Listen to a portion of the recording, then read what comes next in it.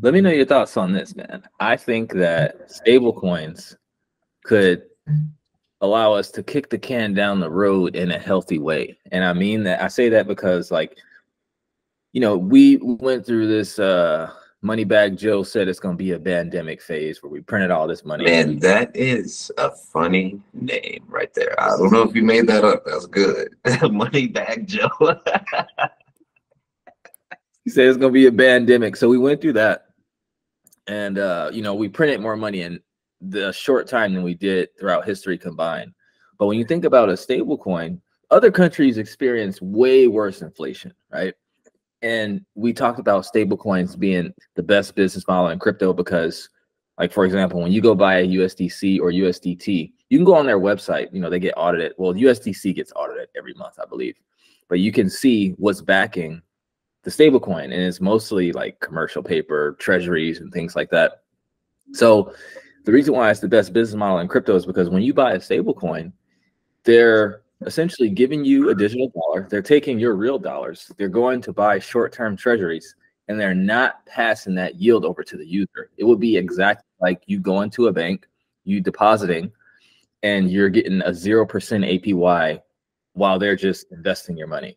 So stable coins make more than the Ethereum blockchain. Like when I say it's the best business model, I literally mean it. So when I think about that, and I think about these other people in other countries who can't get access, or they only have access to their currency and it's fucked, and now they have the option to be able to buy a more stable currency in the US dollar, that's going to cause a demand for US dollars to increase worldwide. And I feel like it can just make the dollar stronger and enable us to kick the can down the road in a more healthy way. Like I said, what's your thoughts on that? I think if it's used as like a complementary currency to the dollar, I would agree, which it kind of seems like it's going that way. What do you mean by complementary? So there's different types of currencies. Obviously, you got your legal tender or your main currency. Then you have your complementary currencies. They usually operate within like a local system or alongside of whatever the legal tender is. And there are countless examples of this throughout history, actually. If you look up Switzerland, I forgot the currency name. It was a complementary currency that they were using in addition to the franc. And it allowed like certain areas in Switzerland to be inoculated from recessionary activity because they were using that complementary currency in circulation in their local communities. And so if it was something like that, if it was more widely adopted as a medium of exchange, you know, maybe so, to where it has like constant velocity, I should say. If it's more of, you know, on and off ramp for investing, which actually that's kind of what it is now for the most part. Yeah, we've seen it used for more of a, you know, on and off ramp in terms of getting in and out of the market in a quicker way. For the most part, that's what we've really seen it used for. So that way people don't have to exit the exchange fully or whatever reason that they want to hold money in stable coins, right? Or maybe they just want to be in the space, but they don't want to be in a volatile asset. So they'll simply just put it in USDC to say that they're inside, they're in the market type deal, you know? And so if that's the case, I can't see it prolonging. What was the initial question? Prolonging our issues, like kicking the can down the road, right?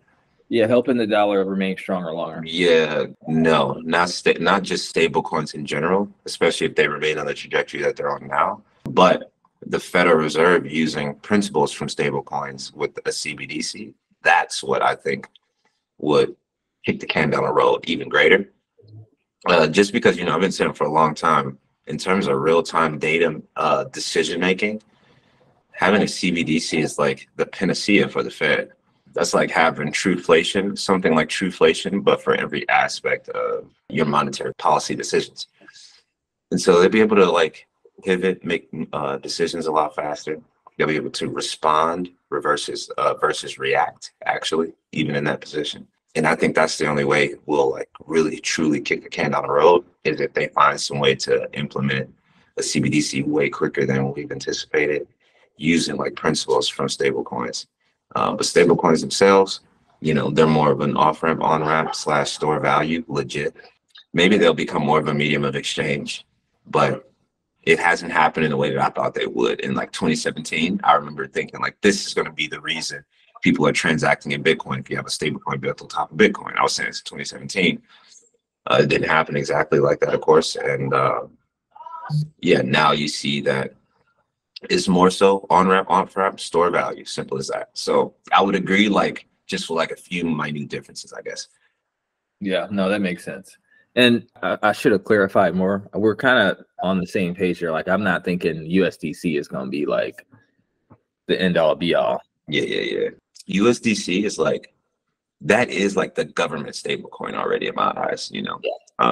Like Jeremy Allaire, that boy inserted himself inside of the government. I feel like he seems like a politician slash executive that's been in Wall Street for 30 years when he speaks. So he's like planted himself there. So they're like our government stable coin, 100%. That if they were to recommend one or use one as a proxy to build the CBDC, they would use USDC, I think. For sure. Especially since Coinbase is like the custodian and they own part of Circle.